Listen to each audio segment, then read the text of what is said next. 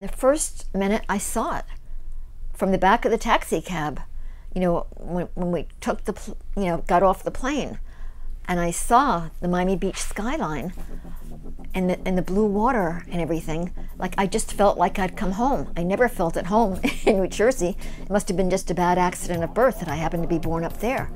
So I never went back. Well, I went back to pack and everything, but I was determined to live here.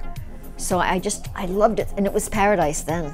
You could drive all the way down Collins Avenue and see the ocean all the way. Late one Sunday night, ex-con Gary Robinson drunkenly shoved his way to the front of a line at a Church's outlet. The cashier eventually persuaded Robinson to wait his turn for the 3-piece fried chicken, and about 5 to 10 minutes later he found his way back up at the front. Unfortunately for Mr. Robinson, they had just ran out of fried chicken. The cashier, feeling rather uncomfortable, tried to turn his attention to the chicken nuggets. Robinson responded by punching her in the face. This was the catalyst to utter chaos in the outlet, which ultimately led to Robinson being shot by a security guard. Edna Buchanan of the Miami Herald covered the murder.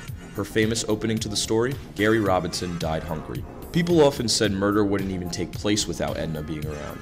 The Paterson, New Jersey Polish girl that used to read crime stories to her foreign grandmother eventually made her way over to Miami as a journalist, owning 2 guns, one in her house and one in her car. Don't let your eyes deceive you. Edna is one tough cookie. Calvin Trillin of the New Yorker states, "All connoisseurs would agree, I think, that the classic Edna lead would have to include one staple of crime reporting, the simple, matter-of-fact statement that registers with a jolt." Edna's technique is what the Herald calls the Miller chop, which refers to then Herald editor and Pulitzer Prize winner Gene Miller. Miller, like Buchanan, has a liking for short sentences, claiming that he writes as if he were paid by the period. Anyways, Miller and Edna teamed up for a story on a renowned lawyer who was shot to death while visiting the La Gorse Country Club. The lead looks something like this. He had his golf clubs in the trunk of his Cadillac. Wednesday looked like an easy day. He figured he might pick up a game later with Eddie Arcaro, the jockey. He didn't. She's a reporter with a mission to grab a hold of the audience and never let go. Her methods are a bit unorthodox, but never has the Herald seen such passion. Trillin of the New Yorker wrote an entire piece on Edna called "Covering the Cops," where he interviewed her out of a rumor that she knows most of, if not all of the cops in Dade County. Let me remind you that back when, Dade County had 27 separate police forces with more than 4,500 officers. Since Edna was a rather old-fashioned name, cops would never confuse her with something else. Her name spread and it was there to stay. When Edna Buchanan began covering the cops for the Herald in 1973, there hadn't been anyone assigned full-time to the beat in several years, writes Trillin. Continuing with the interview, Edna describes her 3 newsroom rules: never trust an editor, never trust an editor, and never trust an editor. Some will leave out an interesting detail in a story just because of how appalling or horrifying it is to them. One of them kept saying that people read this paper at breakfast, while Edna's perfect lead, on the other hand, would, quote-unquote, cause a reader eating breakfast with his wife to spit out his coffee, clutch his chest, and say, "My God, Martha, did you read this?" Now let's say a murder takes place. Edna's approach to gathering the details are quite unusual, yet effective. Instead of standing behind the yellow police tape, hounding officers for the nitty-gritty, Edna returned to the Herald and used her telephone to gather the details. The details, however, didn't come so easily. Most people on the first time call angrily shouted at her for calling at such a terrible time before slamming down the phone. But Edna didn't stop there. Her method was to give it exactly 60 seconds, then call for a second time, thinking someone else in the family would be willing to give more evidence. Guess what? She was right. As Trillin states it, she is not an easy person to say goodbye to. Death never really seemed to bother her because it was an occasion every day in the 80s. Trillin concludes his extensive report on Edna by explaining how Miami became the state with the highest murder rate in the country. In the late 70s, Miami, like other American cities, had a steady increase in the sort of murders that occurred when, say, an armed man panics while he is robbing a convenience store. It also has some political bombings and some shootings between outfits that were, depending on your point of view, either running drugs to raise money for fighting Fidel or using the fight against Fidel as a cover-up for running drugs. At the end of the decade, Dade County's murder rate took an astonishing upturn. Around that time, the Colombians who manufactured the drugs began distributed in Miami by Cubans decided to eliminate the middleman, and given a peculiar viciousness in the way they customarily operated, that sometimes meant eliminating the middleman's wife and whoever else happened to be around. Within a couple of years after the Colombians began their campaign to reduce overhead, Miami was hit with the Mariel boat lift refugees. In 1977, there were 211 murders in Dade County. By 1981, the high point of Dade murder, there were 621. That meant, according to one homicide detector I spoke to, that Miami experienced the greatest increase in murders per capita that any city has ever recorded. It also meant that Miami had the highest murder rate in the country. It also meant that a police reporter could could drive to work in the morning knowing that there would almost certainly be at least one murder to write about. Stephanie Mansfield of the Washington Post wrote an article in December of 1987 on Edna Buchanan, and is now archived by the LA Times. Mansfield wrote, "As a premier police scribe in the country, Edna Buchanan is the queen of crime, the maven of mayhem,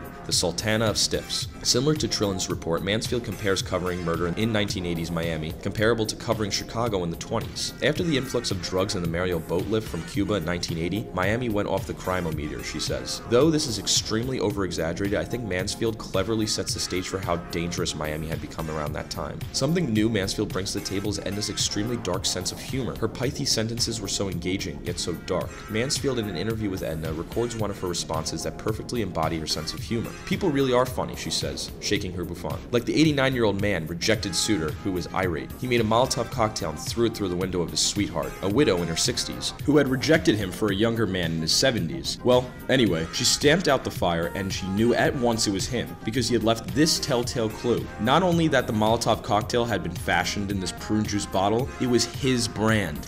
What an idiot. Crime is gritty and often a taxing field to work in for anyone's psyche, yet Edna tries to find the light in between all the darkness. Alright, that's enough from me. How about we actually hear from Edna herself on covering the police beat? As a little exposition for the video, Edna explains in almost perfect detail a robbery that went down at a liquor store when she was still posted at the Sun. You started covering crime a lot. Yeah. And you became noted for that, right? Yeah, and as well as everything else, like writing the letters to the editor and picking the dogs and the celebrities and the politics, I also enjoyed covering the police beat.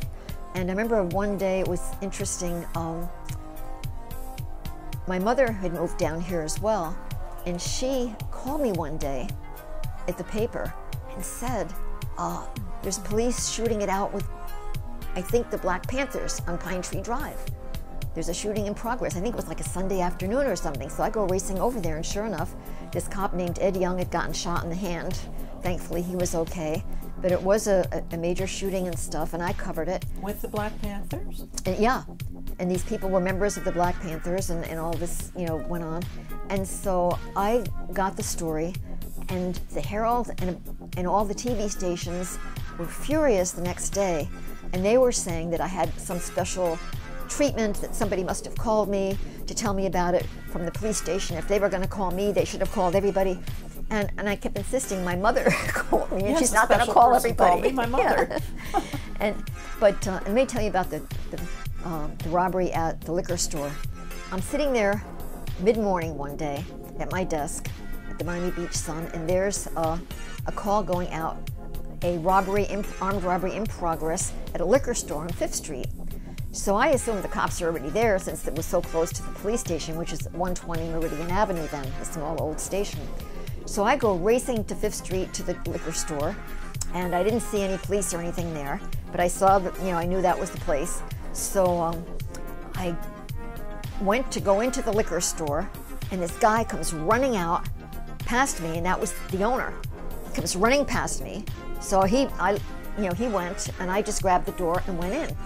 And so all I could find was this guy. There were a lot of broken whiskey bottles all over the floor, and this guy cringing in the corner. And so I went up to him and I said, "What happened? Which way did they go? Who are they? What did they look like?" And he just kept looking at me, and he never answered. And then I looked up, and there were all these cops lined up looking through the plate glass window, and they're beckoning me to come out. And I didn't want to go out because the cops always spoil your fun. I hadn't gotten any quotes worth printing from this guy yet, and they would whisk him off as a witness, and I wouldn't get a chance to talk to him. So I sort of, ignored them, and I was talking to, said, "Wait a minute," and I'm talking to this guy. And so finally, the police began to yell and shout, to come out. And so I went out, and they went running into the store and tackled him. He was the robber. What's pretty incredible about Edna is that she was, according to Matt Meltzer of MiamiBeach411.com, the lone woman in a field saturated by men and still produced the stories none of them could, digging a little deeper and talking to people other reporters ignored, ensuring every story she told was the whole story. This idea of gender diversity is somewhat overlooked for the time. With over 3,000 murder cases covered, it wouldn't be inappropriate to say that Edna excelled at her job. As incredible as Edna was and still is, I thought it would be best to end with my favorite quotation from her. No, it's probably not the one you're thinking of. Nothing wraps up her story more perfectly than this. You can leave Miami, but Miami never really leaves you.